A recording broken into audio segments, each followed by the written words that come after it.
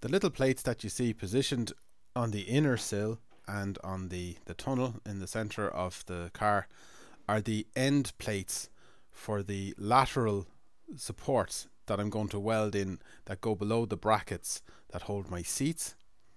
I need to put counter plates that will be welded in behind these plates. These are what will be attached to the car, and then these will actually be demountable. You'll be able to unbolt them by those bolts, and they will be actually removable. This is actually important for me because I'll paint the car with these supports in position, but then I'll be able to take them out and drill them and put in inserts in the exact places I need for the seats when I order them.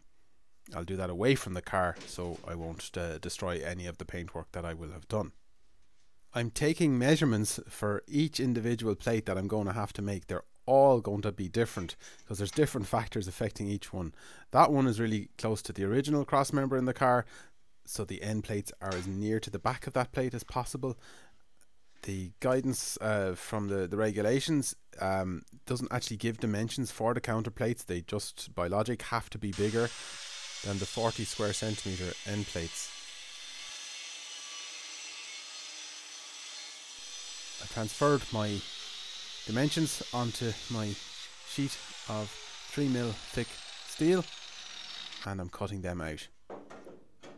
These plates could have actually been 2mm thick according to the regulations, but I might as well continue working from the one sheet. This design is allowing me to put a bit of strength into the shell low down, and I'm happy to maximize that rather than work to the minimum. And continuing up the lines of the side of the end plates so that I'll be able to see where they need to go forward and back, so that then when I put this counterplate on, I just judge where I want it up off the floor with enough space to weld underneath it. So as you see now, it's just a matter of I fixed it to the magnet, so that's holding it exactly as it was in relation to the floor. So that's giving me the correct height up from the floor for the end plate. So I can move it back and get it in between those two lines, and that should get me the correct centers for the holes. So I'll mark them on now with my marker, and then I'll go and drill them. So again, start off with the small size drill bit for pilot holes, with yet another 16 holes to do. The bench drill is really going to save me some time. They're M8 bolts that I have to use, and drilling that at 8mm. Depending on how accurately I manage to do my markings, I could go up to 8.5 if I need a little bit of wiggle room.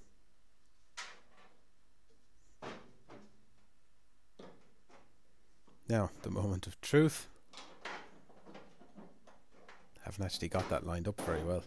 Don't need the magnet now. Okay, that one's in. The first one's the easy one.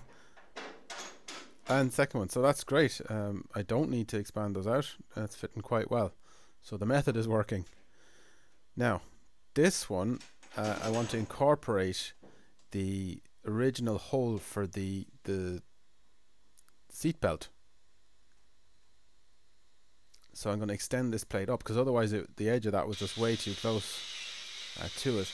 You mustn't have your eye bolts. I may use these bolt holes for the harnesses.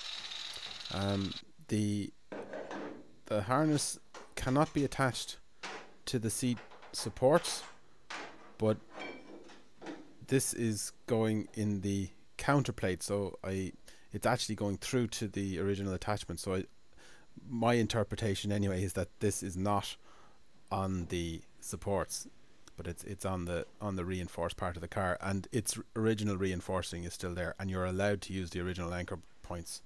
So I hope I'm getting that right.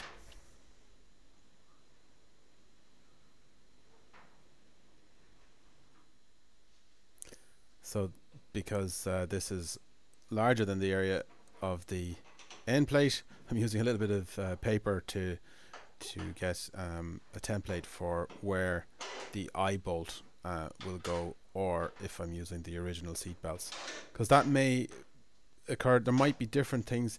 Like, these cars actually rallied without competition seats, with just the Recaros in them back in the day. So I'm glad that these are going to be removable, and that's why I've left the original floor mountings. I will be able to take the competition seats out if I want to and put ordinary Recaro road seats in, which might be nice to show the car as it was in the original era at shows rather than competitive events. So I transferred those measurements onto my plate, and I'm using an 11mm drill bit for the threads of an eye bolt to go through.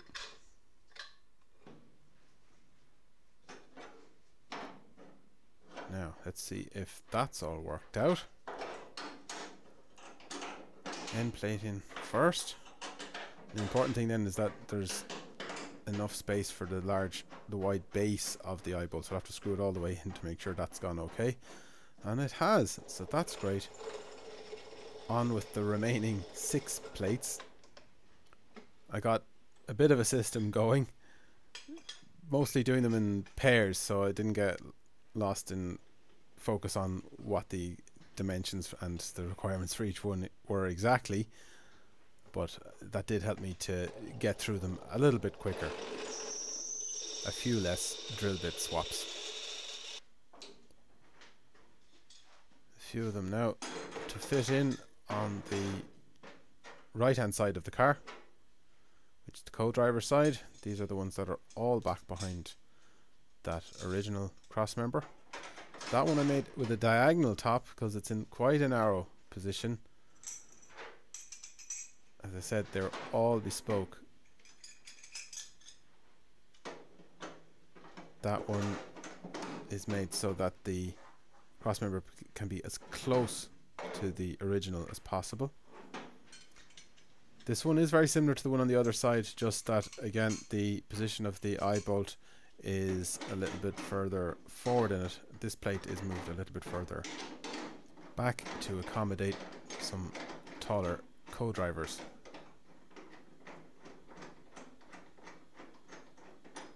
Again, making sure that eye bolt fits all the way in. Great. This was the end of a day in the garage. So I decided I'd put some well-through primer on the faces of the plate that will be towards the inner sill and the tunnel, just so corrosion doesn't build up there. I'll be welding on the captive nuts next.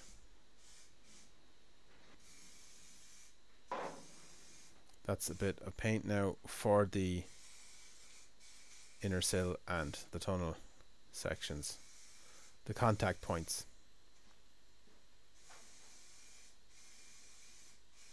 I'll have to drill larger holes in this to accommodate the size of the nut and the weld around it. So that's 6, 7 and 8, and that's 1 to 5. Those are all the different plates and dimensions, the counter plates.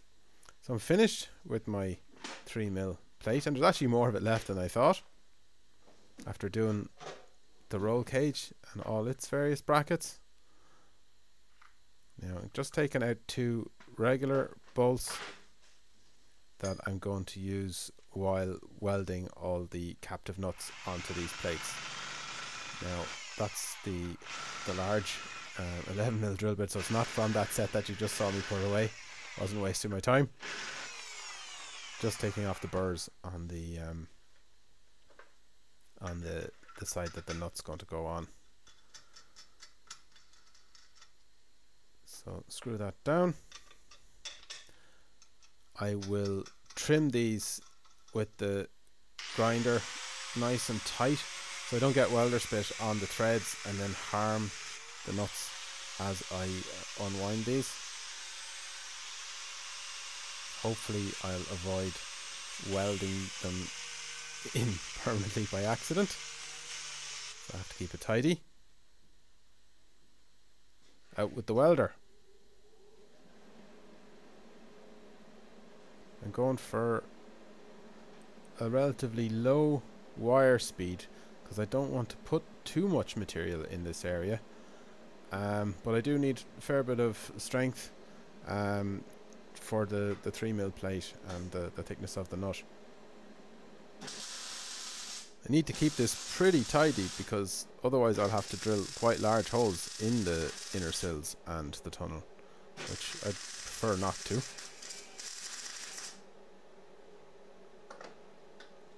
Now, these are very, very hot, and I want to move on and do the next plate quickly. Luckily, I got 2 sets of grips in my set, so I will take the bolts out and just leave them in the grips. Working quite speedily because the temperature is coming through into the glove as I do this. Then I can put down the hot plate and then have a nice cool one. But the end of that bolt is still very, very hot. Put on the nut. And weld the next one. Tidied them a little bit if they strayed a bit too far out from the center. And then cleaned it all up. Losing a bit of that weld through primer. I'll have to do that again. Another coat. But I was thinking about the tiny bit of metal underneath the nut that I wanted to do it when I did it the first night. I was doing that a bit late in the day. Maybe that was a bit extreme. But anyway, this is just before lunchtime the next day, so I'll take a break while the fumes dissipate.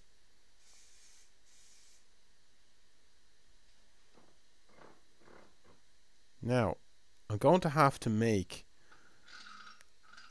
a suitable center for my hole saw because the drill bit that was originally down the middle of this was only about 6mm and the holes I have in the floor are 8, so I wouldn't get a very good center and would probably wander around a lot. So perhaps don't try this at home, but I've got to make something that'll work for me.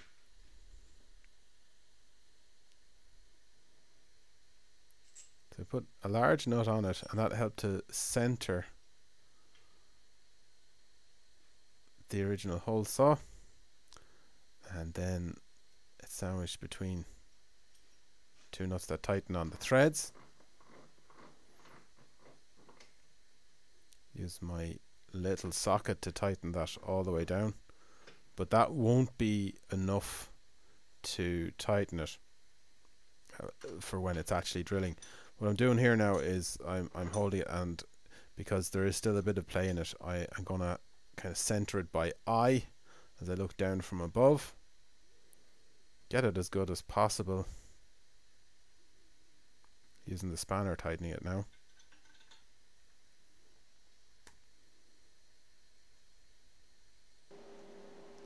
Unfortunately, I only had a nylock nut spare, so a bit of smoke from this. Should we say flame?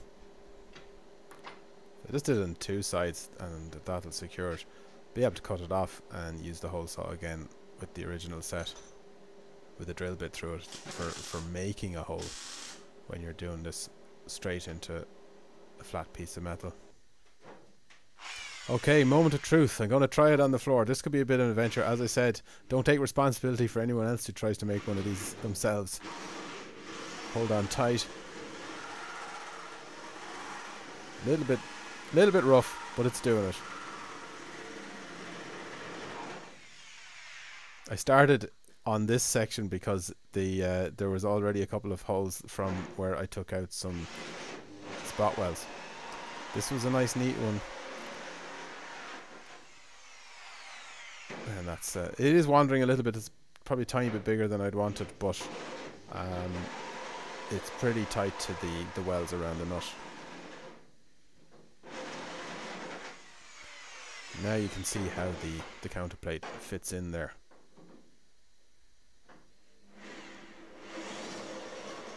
it actually improved. A few of the little discs that were cut out wedged down inside it, and they actually helped to center the threaded bar down the middle. So it was actually getting better as I went along. Although I think I was getting a bit tired now towards the end of the evening, and the last one I did was a little bit rough.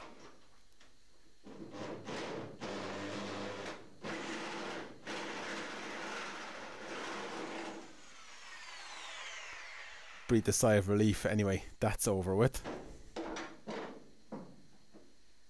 And that's the 8 counterplates in situ.